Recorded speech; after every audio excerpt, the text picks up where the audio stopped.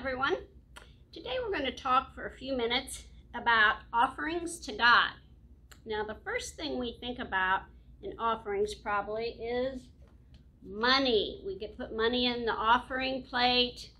That goes to many good things, not just keeping our building up, but it also has to do with we give to many organizations and places that help people that are in need. But there's more to offering God than just money. You can give money to lots of great organizations that help our environment, help people, also help animals, plants, all sorts of things in our world that need help. But there's a lot of other offerings that we can give to God that we don't think about a lot. Now sometimes people have clothing. Maybe there's clothing that someone's outgrown or isn't using. Or maybe it's a toy that you have that maybe you don't use anymore, you outgrown it, you're not interested in it anymore. But there are a lot of places you can give. Every Christmas they have drives for toys for kids. We have Senate Bill 40, we have Share and Care at Ween, we have the workshop down in Keatsville, and there's lots of other places in Kansas City we send coats to and warm clothing for people, especially those that are homeless.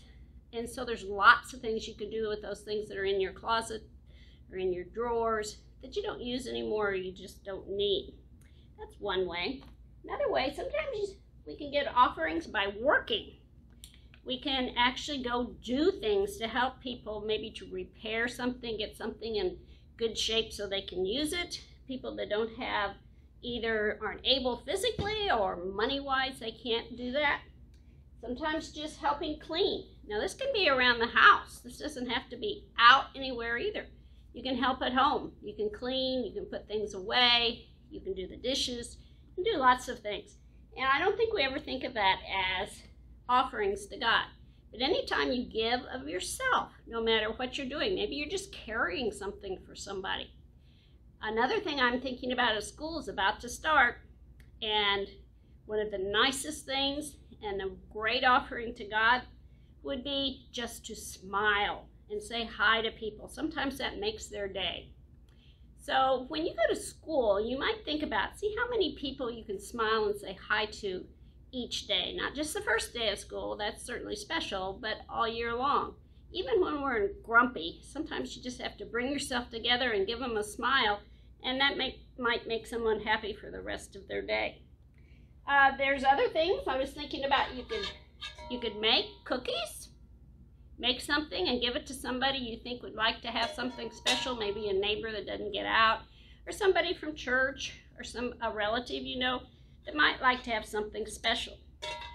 And there are many, many other things. But anytime you help someone else and you don't expect anything in return, you're helping God.